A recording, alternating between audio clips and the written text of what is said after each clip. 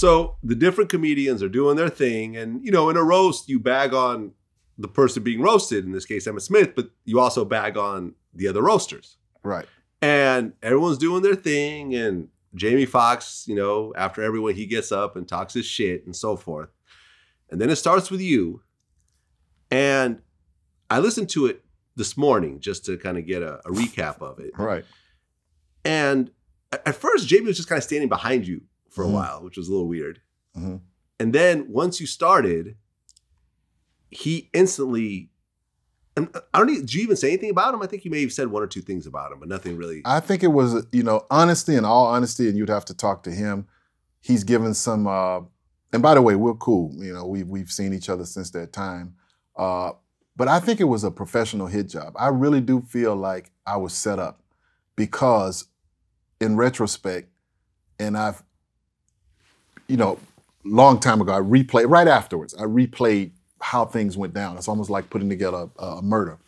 And I just remember Jamie saying, don't turn my mic off. When you watch roast now, have you ever seen a roast where the host never has his mic turned off? I mean, normally you go up, you roast, you go sit down, you come up, you know, it's a turn type of thing. But I remember him saying, don't turn my mic off. Always keep my mic on. And you work with equipment here. That's something that has to be predetermined. You don't just all say, hey, turn my mic on. Yeah. He had his mic on all the time. So I in retrospect, and the placement of where I was in that, you know, I noticed, because I had asked to go first. I wanted to get it out of the way. And, you know, I mean, look at you said the talent was there. I would have never volunteered. I went like second to last. I would have never volunteered to go that late after Monique, after all those comedians. Yeah, Dick Gregory. Oh yeah, I'd asked to go first.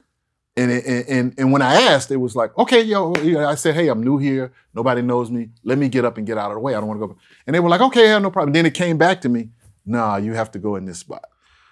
Right. And pretty much as soon as you start talking, Jamie Foxx started talking over you. Correct. And he was like, I am your conscience. Right.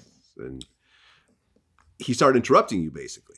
Correct. Where you couldn't even get any words out. Correct. And at one point you start talking, he started repeating what you're saying. I want to say this to Emmitt Smith, man. I'm your conscience. It is a pleasure. Man, it sure did get hot in here. Am I fucking up right now? I'm your conscience. I really don't need to be up here right now. I don't know what the fuck I was thinking. These brothers start making money, you can't tell them shit. I'm your conscience. All right.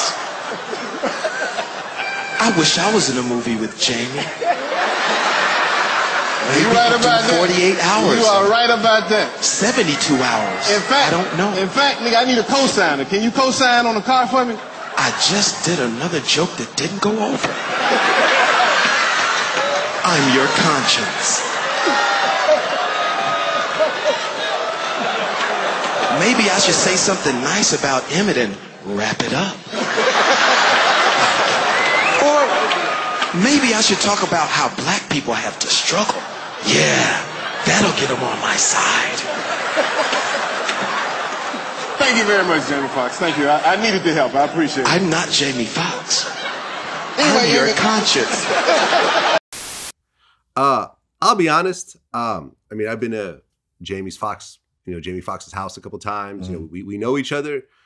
Watching that, I really felt like it was an asshole move on Jamie's part.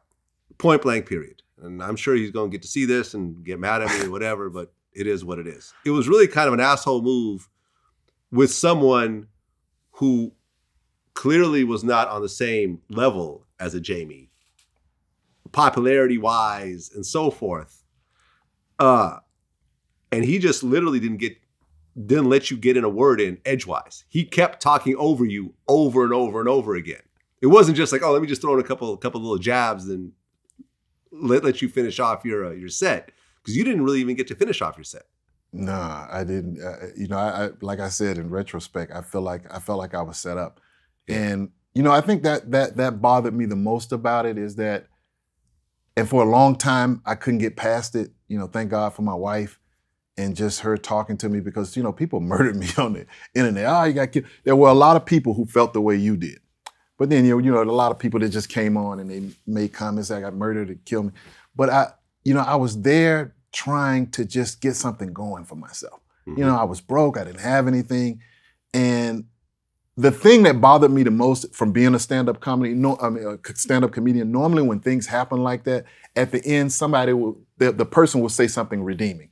Hey, you know what? Give it up for him. I mean, you know, I got him. It's all his love. It was none of that. It was almost like an execution in that sense.